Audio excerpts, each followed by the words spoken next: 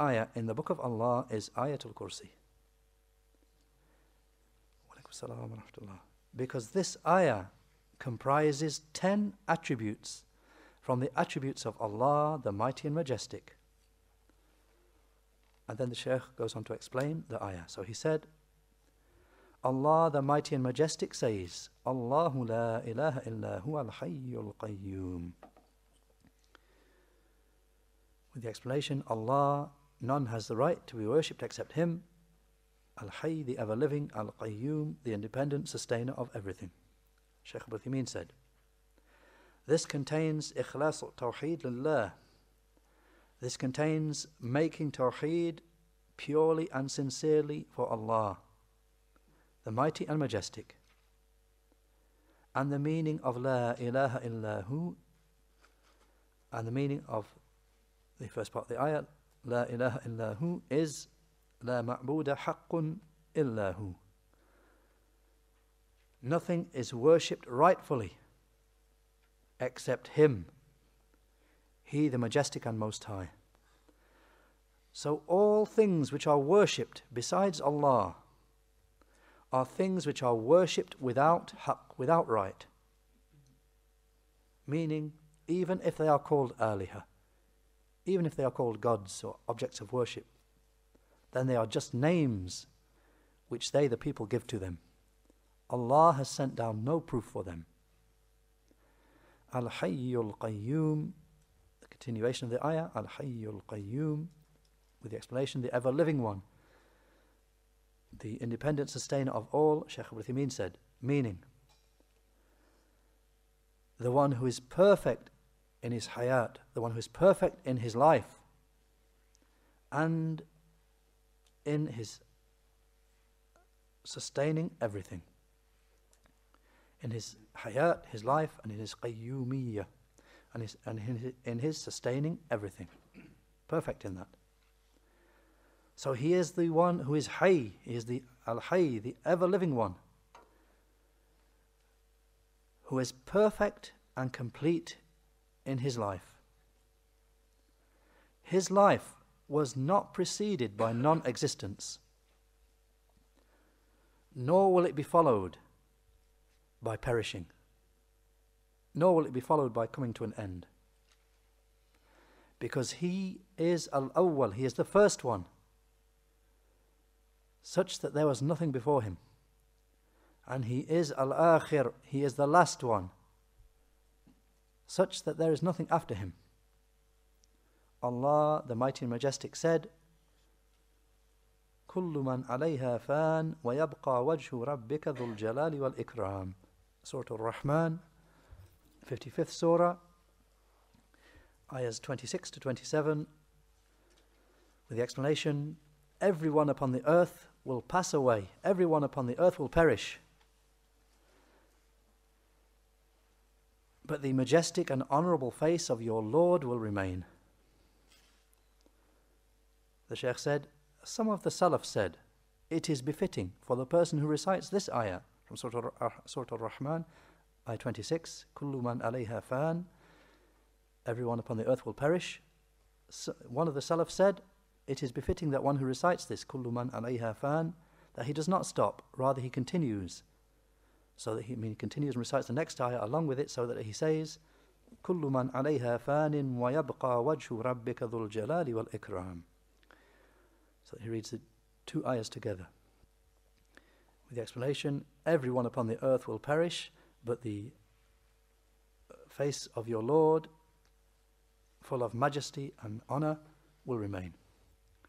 The Shaykh said, in order to make clear in doing this that the deficiency of the created beings and the perfection of the Creator, the Majestic and Most High.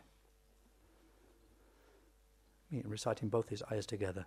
The first ayah showing the deficiency of the whole of creation. The whole of creation will perish, all of it. And the second ayah showing the perfection of the Creator who will remain. So as he said, one of the Salaf mentioned these ayahs should be read together to stress that point. And as a side point, then Al-Hafidh ibn Kathir mentions in his Tafseer that this was the saying of Ash-Sha'bi from the Tabi'in. And as Sayyuti mentions in Ad-Durr al-Manthur, he refers it back to occurring in the Tafseer of Ibn Abi Hatim. Tafseer of Ibn Abi Hatim. Wallahu a'lam. Then Shaykh Al-Uthaymeen said, so he, the perfect and most high, is Al-Hayy, the living one, who is perfect with regard to his life. That is because his life does not have any deficiency in any sense. And the life of other than him, the lives of other than him are all deficient. Look at your life, O person. If you examine your hearing, then your hearing is deficient. You cannot hear everything. Your seeing is likewise. Your health is likewise. How many ailments afflict the people? And likewise the rest of the means of life, the rest of the means for life. They are deficient. But as for the Lord, the mighty and majestic, then he is the one who is perfect in his life.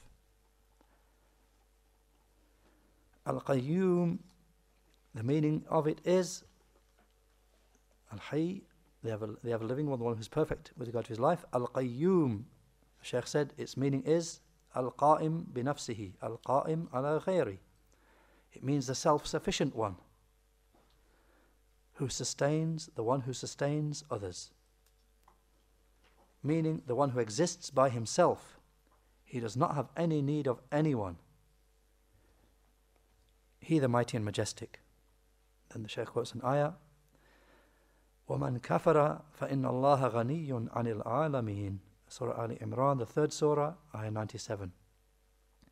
With the explanation, and whoever disbelieves, then Allah is ghani, Allah is independent, having no need of the whole of creation, having no need of any of the creation. Then he quotes a second ayah, إِن تَكْفُرُوا فَإِنَّ اللَّهَ غَنِيٌّ عَنْكُمْ وَلَا يَرْضَى لِعِبَادِهِ الْكُفْرَ وَإِن تَشْكُرُوا يَرْضَهُ لَكُمْ. Surah Az-Zumar, 39th surah, ayah 7, with the explanation that if you disbelieve, then Allah has no need of you, and he is not pleased with unbelief for his servants. And if you give thanks, then he is pleased with that for you. Shaykh Al-Uthaymeen said, so he is ghani, he is independent, free of all needs. And there occurs in the Hadith Kursi that he, the majestic and most high, said, Ya ibadi innakum lan tablughu darri fatadurruni walan tablughu naf'i fatanfa'uni. That Allah the majestic and most high said in the Hadith Qudsi, O my servants, you cannot reach being able to harm me such that you could harm me, and you will never reach being able to benefit me such that you could benefit me. In a footnote they mention, reported by Muslim, the Shaykh said, so he is the one who exists independently by himself. He has no need of anyone, and he sustains everything else. Everyone besides him is sustained by Allah. The mighty and majestic, Allah the Most High said, أَفَمَنْ هُوَ قَائِمٌ عَلَى كُلِّ نَفْسٍ بِمَا كَسَبَتْ. Surah Al-Ra'd, the 13th surah, ayah 33, with the explanation, is the one who maintains every soul and knows what it has earned. To the end of the ayah, the Shaykh said, meaning, is he like one who does not possess anything? He and the one who sustains every soul and knows whatever it has done, he is Allah, the mighty majestic. So therefore the meaning of Al-Qayyum is that it has two meanings. Al-Qayyum, the name of Allah the Most High, has two meanings. And they are Al-Qa'imun binafsihi, يعني لا يحتاج لأحد. First meaning is that he is a self-subsisting one, meaning the one who exists by himself, that he has no need of anyone. And the second meaning is Al-Qa'imun ala ghayrihi, the one who sustains everything else, meaning Everything has need of Allah, the Mighty and Majestic. Then the next part of the ayah, لا تأخذه سنة ولا نوم, with the explanation, he is not taken by drowsiness nor by sleep. He is not taken by sinah, drowsiness, nor by naum, by sleep. The Shaykh said, as-sinah means an-nu'as, it means drowsiness. And that is the initial stage before sleep. And naum, sleep, that is well known. So Allah, the Mighty and Majestic, is not taken by drowsiness nor by sleep. So a person is affected by drowsiness and is affected by sleep, whether he chooses it or not. Sometimes a person sleeps whilst he is praying. Sometimes he is drowsy whilst he is speaking to the people, becomes drowsy. He does not have ability over it. But the Lord, the Mighty and Majestic, is not seized by drowsiness nor by sleep, because of the perfection of his life. He, the Perfect and Most High, and the perfection of his qayyumiyyah, the perfection of his sustaining everything else. And there occurs in the authentic hadith from the Prophet sallallahu alaihi wasallam that he said, "Inna Allah la yanam wa la yanbaghi lahu an yanam." He said, Allah does not sleep, and it would not be befitting for him that he should sleep. In a footnote, that the hadith reported by Muslim in the book of Iman. Shaykh Al-Uthaymeen said, meaning it is totally impossible that he should sleep. He, the Mighty and Majestic, because he is perfect in his life, perfect in his sustaining everything. Who could sustain, and who would sustain the creation if the Creator were to sleep? No one could do so. So he, the Majestic and Most High, is not taken by slumber nor by sleep, and Allah knows best.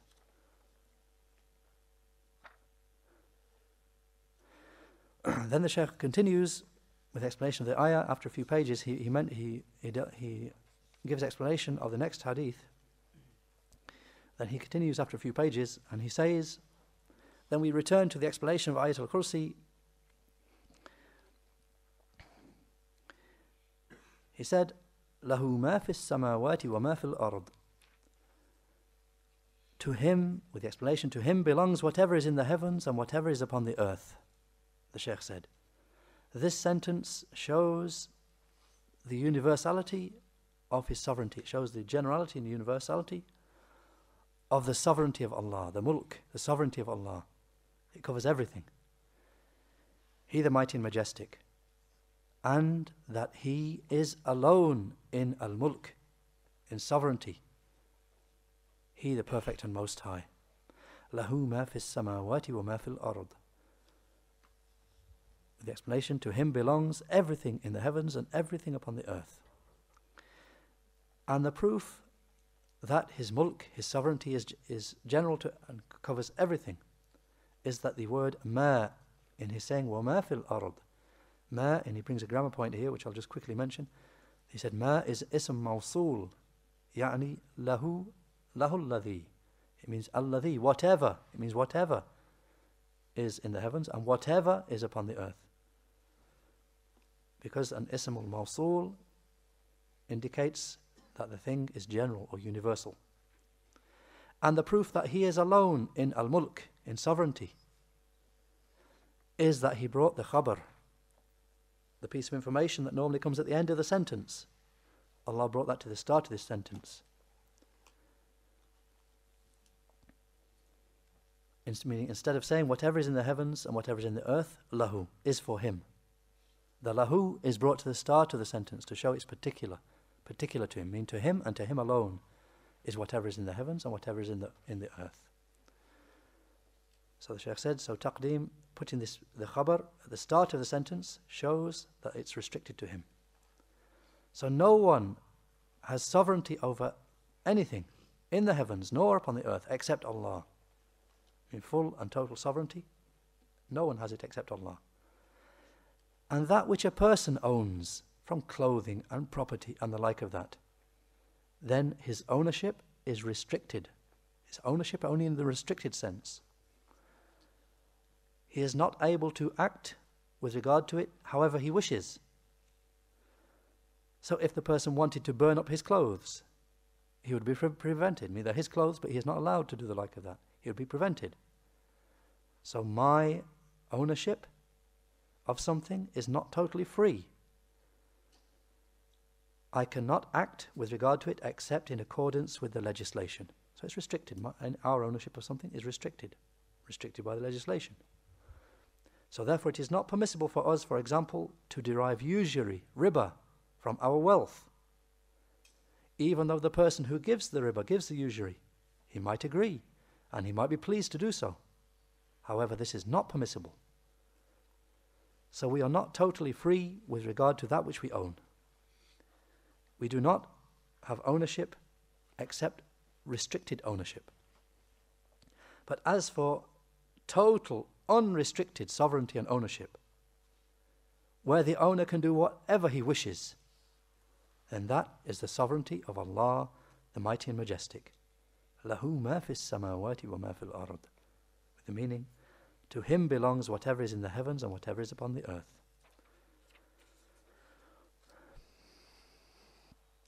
Man dha alladhi yashfa'u indahu illa bi'idhnih.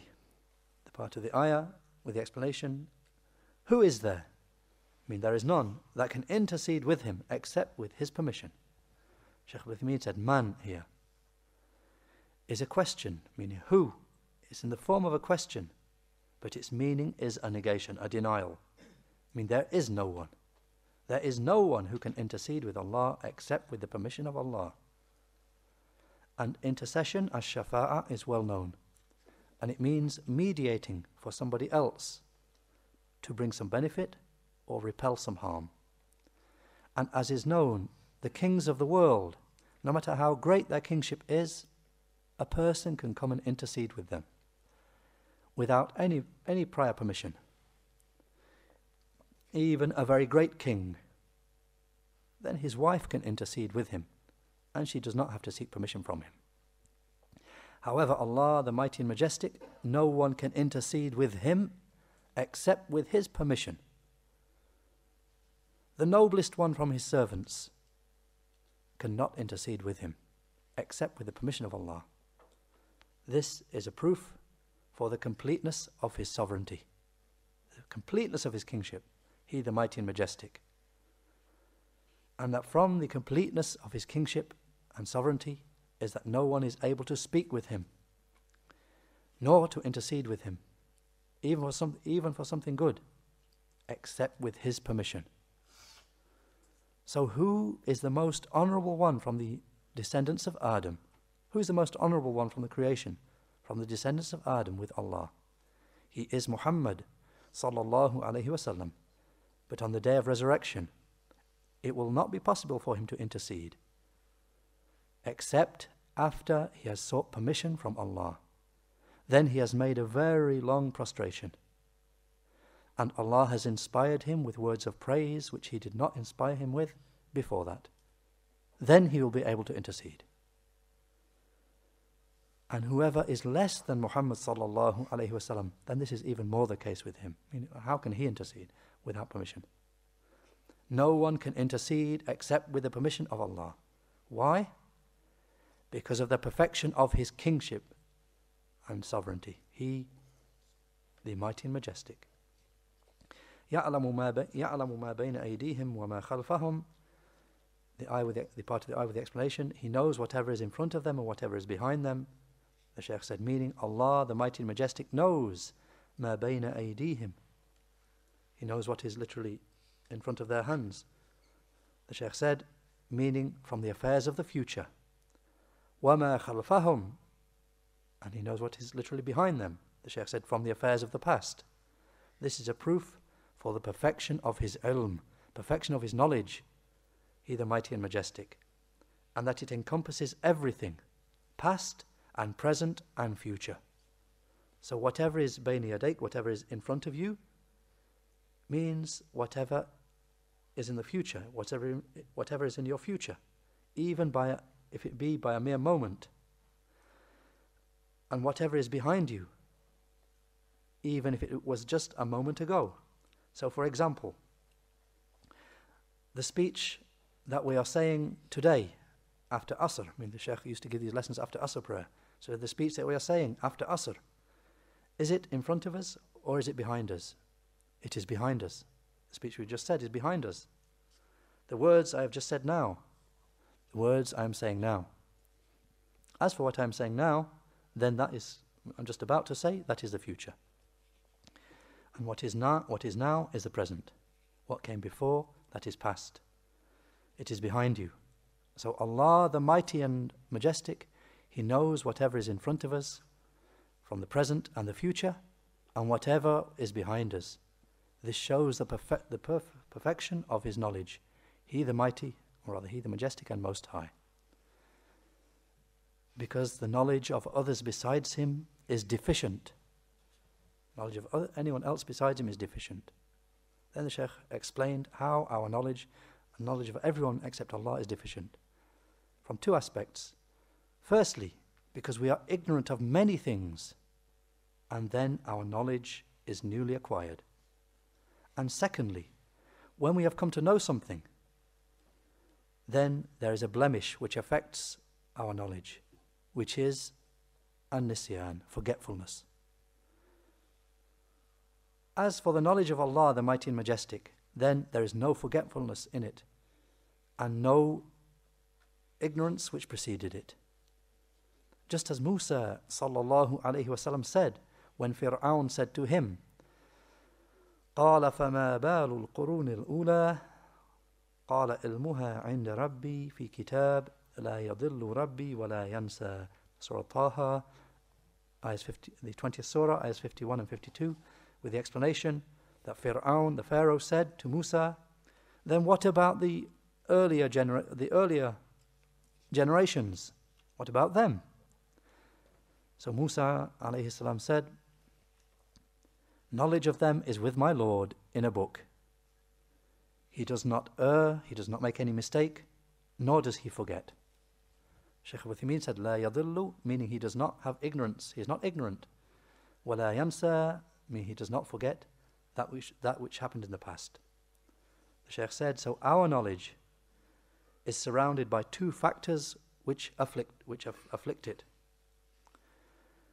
Something which precedes it and affects it, which is ignorance, and a matter which follows it, which is forgetfulness. But the knowledge of Allah, the ilm, the knowledge of Allah, the Mighty and Majestic, is free of all of that. And He's saying, He the Most High, مَنْ ذَا الَّذِي يَشْفَعُ عِنْدَهُ إِلَّا بِإِذْنِهِ يَعْلَمُ مَا بَيْنَ أَيْدِيهِمْ وَمَا خَلْفَهُمْ وَلَا يُحِيطُونَ بِشَيْءٍ مِّنْ عِلْمِهِ إِلَّا بِمَا شَاءَ. Part of the ayah with the explanation, there is none who can intercede with Him except by His permission. He knows whatever is in front of them and whatever is behind them. And they do not encompass anything from His knowledge except what He wishes. The Shaykh said that the creation do not encompass anything from His knowledge except that which He wishes. And knowledge here means al-ma'loom, means that thing which is known. Meaning, we do not encompass anything from that which is known by Allah except that which Allah wishes, except that which Allah the Mighty and Majestic wishes. And this is like His saying, عَالِمُ الْغَيْبِ فَلَا يُظْهِرُ عَلَى غَيْبِهِ أَحَدًا إِلَّا مَنِ ارْتَضَى مِنْ رَسُولٍ فَإِنَّهُ يَسْلُكُ مِنْ بَيْنِ يَدَيْهِ وَمِنْ خَلْفِهِ رَصَدًا. Surah Al-Jinn, 72nd surah, ayahs 26 and 27, with the explanation that Allah is the knower of the hidden and unseen. So He does not reveal what He has made unseen to anyone except to a messenger whom He is pleased with. And then He places in front of Him and behind Him angels who guard it. The Shaykh said, likewise, we do not encompass anything from knowledge about Him. We don't encompass knowledge of those things which Allah knows. Likewise, we do not encompass knowledge about Him, Himself. meaning knowledge of his self and his attributes, except what he wishes. So we do not know that which relates to the self of Allah, his that, or to his names and his attributes, except that which he wishes. So this is why the ulama, the scholars, rahimahumullah, may Allah have mercy upon them, have said that the matter of names and attributes are tawqifiyya. Matter of Allah's names and attributes is a matter where there has to be a text, meaning we must withhold with regard to it, withhold with regard to affirming it or denying it, restricting ourselves to what the legislation mentions, because we do not know from the attributes of our Lord except what he has taught us, nor do we know from his names except what he has taught us, nor about his self except what he has taught us, he, the mighty and majestic. And this sentence contains a proof for the person's great need for the knowledge of Allah, the mighty and majestic, and that it is befitting that the person should ask Allah the Most High to teach him that which he does not know, from that which contains a benefit for his religion and his worldly life. وَسِعَ كُرْسِيُّهُ السَّمَاوَاتِ وَالْأَرْضِ, part of the ayah with the explanation, his footstool extends over the heavens and the earth. Shaykh Al-Uthaymeen said the kursi, the footstool, he said Ibn Abbas radiallahu anhuma said, it is the place of the 2 feet of Allah, the mighty and majestic. The kursi, the ayah is given the name, Ayatul Kursi, the ayah of the kursi, the ayah of the footstool. He said, Ibn Abbas radiallahu anhuma said, the kursi is the place of the 2 feet of Allah, the mighty and majestic. And it is beneath the arsh, beneath the throne. And the throne is greater than it. And there occurs in the hadith from the Prophet sallallahu alaihi wasallam that he said, the 7 heavens compared to the kursi, the footstool, are just like a ring thrown in a desert. And the greatness of the throne, the arsh, over the footstool is like the greatness of that desert over the ring. Hadith reported by Ibn Hibban in his Sahih and others, and declared authentic by Shaykh Al-Albani, authenticated by Shaykh Al-Albani in As-Sahihah. Shaykh Al-Uthaymeen said, a small ring of chain mail, if you throw it into a desert, I mean a vast land, it will be like nothing. This is the 7 heavens and the 7 earth. This is the 7 heavens and earths compared to the footstool, just like a ring compared to a desert. And the greatness of the throne, the arsh over the kursi, the footstool, is just like the greatness of the desert over that ring. So the throne is much greater than the footstool, the kursi. And the creator of the throne, the arsh, the majestic and most high, is more tremendous and more tremendous. He, the perfect and most high. So if this is the footstool, it covers and encompasses the heavens and the earth, the kursi. And the throne, the arsh, is greater, far greater. And the Lord is more tremendous than everything and greater than everything.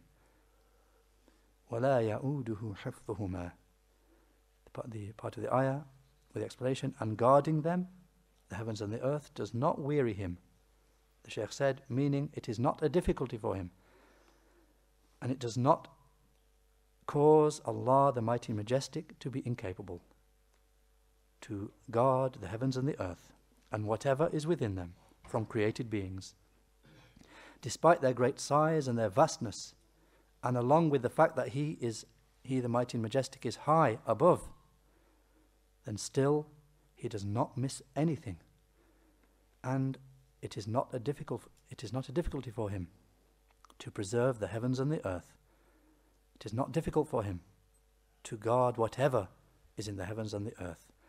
لَهُ مُؤَقِّبَاتٌ مِّن بَيْنِ يَدَيْهِ وَمِنْ خَلْفِهِ يَحْفَظُونَهُ مِنْ أَمْرِ اللَّهِ, Surah Al-Ra'd, the 13th Surah, Ayah 11, with the explanation, angels in succession guard each person in front of him and behind him by the command of Allah.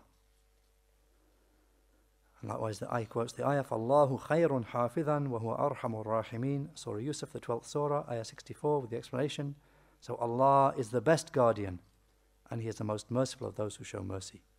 The Shaykh said, so Allah, the mighty and majestic, despite His being high above, He, the exalted and most high, being above everything, then he is not wearied. It is not difficult for him to guard the heavens and the earth.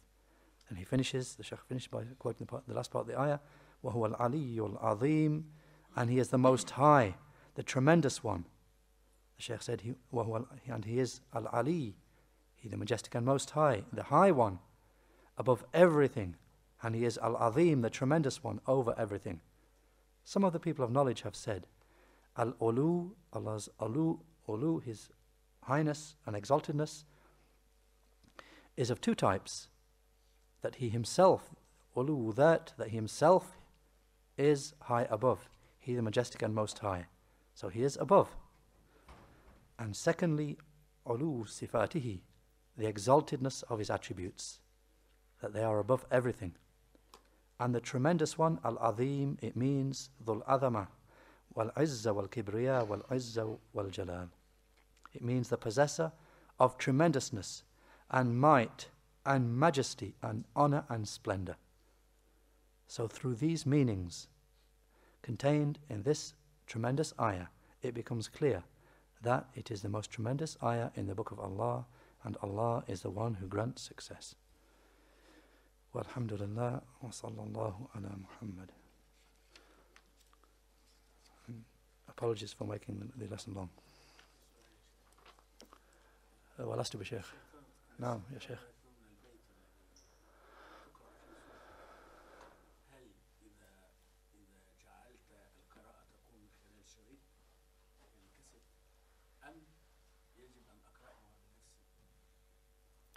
الله أعلم. اسأل أهل العلم، اسأل الشيوخ.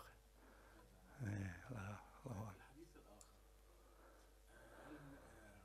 حديث موسى عندما سأل الله عن لا تأخذه سنة ولا نوم، قال له خذ زجاجتين. هل هذا الحديث authenticated يعني؟ ضعيف. لا ضعيف. ضعيف. ضعيف. ضعف الشيخ الألباني. ضعف فيما أذكر. موسى أي نعم. دمر الجميع. لا غير ثابت.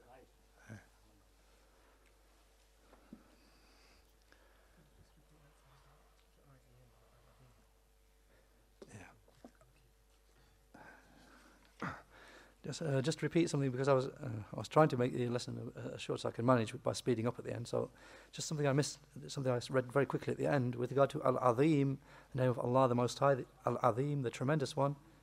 And Shaykh Uthaymeen mentioned it means the possessor of Al-Azama, the possessor of tremendousness, and Al-Izza, and might, and Al-Kibriya, and majesty, and Al-Izza, again honor. The word Izza occurs twice in this printed version. And honor can mean both might and it can mean honor. And Al-Jalal, splendor or majesty.